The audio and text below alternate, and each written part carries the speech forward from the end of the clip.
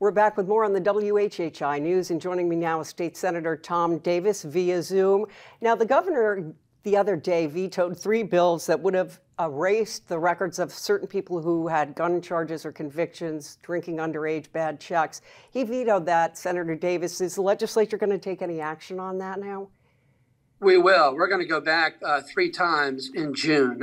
June 5th, we're going back to elect a new Supreme Court justice, and then we'll go back on 2 other occasions in June. What I suspect we'll do is there'll be several bills that Governor McNair has vetoed that we'll take up at one time. We probably won't do it on June 5th. My guess would be probably sometime the second meeting in June. We'll take up all those bills. And of course, as you know, it takes a 2/3 vote in the House and the Senate to override the gubernatorial veto. So I'm interested to see, what reasons he articulated for the vetoes. He always gives very thoughtful reasons, and looking forward to finding out what they are and then debating the issue.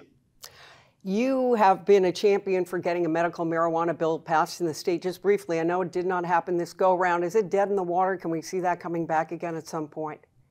Well, I think we have, 39 states now that have legalized cannabis for medical purposes. And so I have proposed a very conservative law here in South Carolina where doctors could authorize cannabis use by patients for certain conditions. The doctor would have to monitor that use. Pharmacists would have to dispense it. It's a very conservative bill. It passed the Senate twice and it's died in the House twice.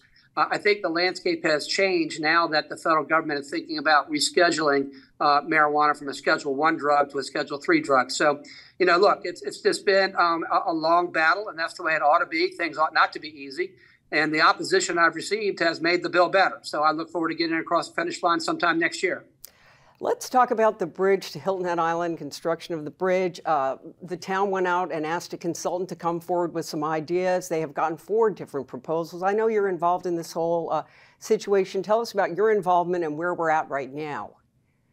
Right. I mean, my involvement in this has been twofold. One is to make sure the funding stays in place. I mean, as you know, we got a $120 million grant from the State Infrastructure Bank. We also got an allocation of funds from the Department of Transportation. And so I've been working over the last few years to make sure that funding is in place, and it is still in place. So that's the first thing. The second thing I wanted to make sure of is that the process here, the design process, is sufficient to allow every member of the Hilton Head Island and Greater Island community to be heard and to have their concerns addressed. I want this to be work product that the people of Hilton Head feel is theirs and not something given to them by somebody in Columbia. So my understanding is that the town of Hilton Head will probably in their second meeting in June, next month, in just a few weeks, will vote on whether to give municipal consent and final approval to those DOT plans. I know that the consultant has some recommendations on how to modify those plans or tweak them to make them better. And I think those are well received by the DOT, but I think this is coming in for a landing.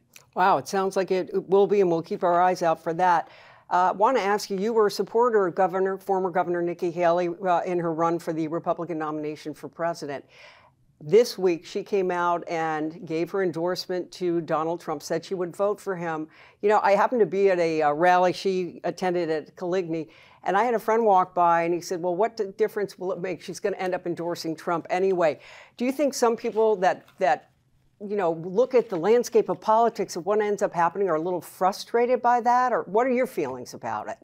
Well, there may be some frustration. I mean, look, there is an honest debate going on in the Republican Party right now about what kind of a party does it want to be. Does it want to be, as it has been classically for the last 30, 40 years, which is a party of limited government, rule of law, strong national defense, sort of a Reagan Republican?